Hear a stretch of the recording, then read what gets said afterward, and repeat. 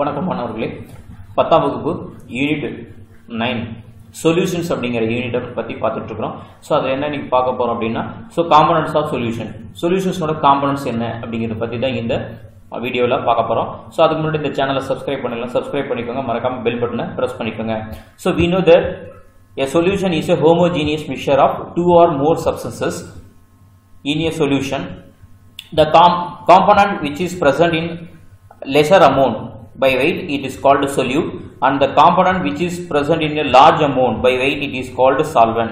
The solute gets distributed uniformly throughout the solvent and thus forming the mixture of homogeneous. So the solvent acts as a dissolving medium in a solution. The process of uniform distribution of solute into the solvent is called dissolution. Figure 9.2. So the scientific schematic representation of solution. So இப்போ components of solution அப்படினா என்ன சொல்றோம்? First substance components என்ன அப்படினா so நம்ம வந்து சொல்யூஷன்ஸ்ல வந்து homogeneous mixture இருக்கும். அதாவது ரெண்டு அல்லது ரெண்டுக்கு மேல இருக்கிற சப்ஸ்டன்ஸ் வந்து அதுல என்ன இருக்குன்னா கரைஞ்சு இருக்கும். அதுதான் வந்து என்ன சொல்றோம்னா homogeneous mixture அப்படினு சொல்யூஷன் அப்படினு சொல்றோம். the component அப்படினா என்ன சொல்றோம் அப்படினா அதுல ரெண்டு காம்போனன்ட் இருக்கும். சோ ஒன்னு வந்து நம்ம என்ன சொல்லுவோம்னா கம்மியான அமௌண்ட்ல வெயிட்ல கம்மியான வெயிட்ல என்ன இருக்கோ அதை வந்து solute அப்படினு சொல்லுவோம். அதுல அதிக வெயிட்ல என்ன இருக்கோ அதை வந்து நம்ம solvent அப்படினு சொல்லுவோம். அப்ப இந்த solventங்கிறது அப்ப வெயிட்ல அதிகமா இருக்கும், solute கம்மியா இருக்கும். அப்ப solventல solute அப்படிங்கிறது கரைஞ்சிருக்கும். அப்போ solute அப்படிங்கிறது so get distributed uniformly throughout the solvent. அப்ப solventல solute அப்படிங்கிறது அப்ப கம்ப்ளீட்டா கரைஞ்சி யூனிஃபார்மா throughout the volumeல இருக்கும். ஃபார்ம் ஆகி ஒரு homogeneous mixture இருந்துச்சு அப்படினா இத தான் நம்ம வந்து என்ன சொல்றோம் அப்படினா சொல்யூஷன்ஸ் அப்படினு homogeneous solutions அப்படினு சொல்றோம். The solvent acting as a dissolving medium in solution. அப்போ the process of uniform distribution solute into solvent it is called as dissolution. So dissolution அப்படினா என்ன சொல்றோம் அப்படினா அப்போ solute வந்து solventல யூனிஃபார்மா கம்ப்ளீட்டா கரைஞ்சிருக்கிற அந்த process தான் என்ன சொல்றோம் அப்படினா dissolution, கரைதிறன் அப்படினு சொல்லுவோம். So for example நாம வந்து ஒரு solute எடுத்துக்கிறோம். So by weightல கம்மியான வெயிட்ல கம்மியா இருக்கிறது இருந்தது அப்படினா அத solute அப்படினு சொல்றோம். சோ அப்ப solvent அப்படினா வெயிட்ல அதிகமா இருந்ததுன்னா அத solvent அப்படினு சொல்றோம். சோ இது ரெண்டையும் சேர்க்கும்போது என்ன ஆகும் அப்படினா சோ அப்போ இந்த solute வந்து solventல யூனிஃபார்மா கம்ப்ளீட்டா டிஸ்ட்ரிபியூட் ஆயிருக்கும். இத dissolution அப்படினு சொல்லுவோம்.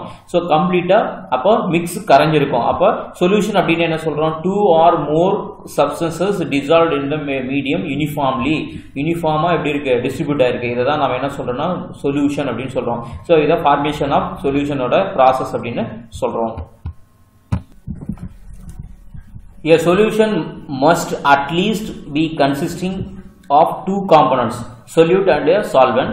Such solutions which are made of one solute and one solvent, that is two components, are called binary solutions.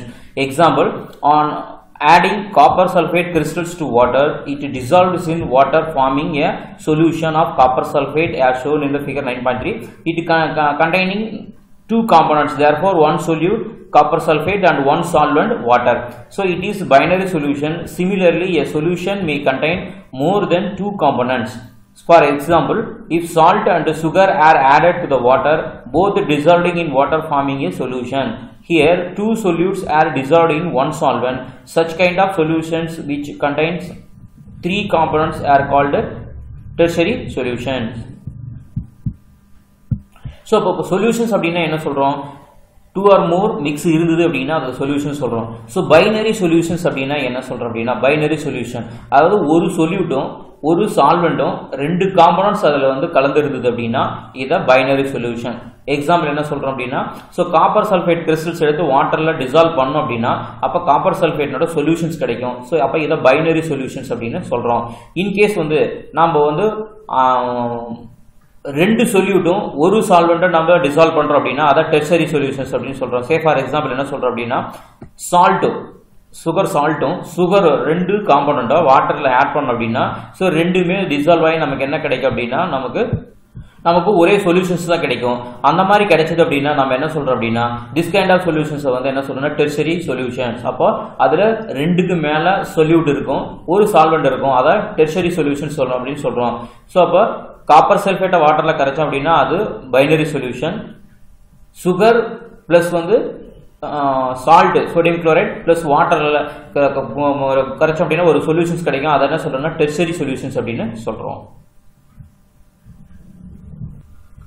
So chemistry trending அப்படிங்கிற இந்த சேனலை சப்ஸ்கிரைப் பண்ணுங்கள். மறக்காமல் பெல் பட்டனை ப்ரெஸ் பண்ணி ஆளுங்கிறத ப்ரெஸ் பண்ணிக்கோங்க. அப்போ தான் அடுத்தடுத்து போடக்கூடிய வீடியோஸ் வந்து நோட்டிஃபிகேஷனில் நமக்கு வரும்.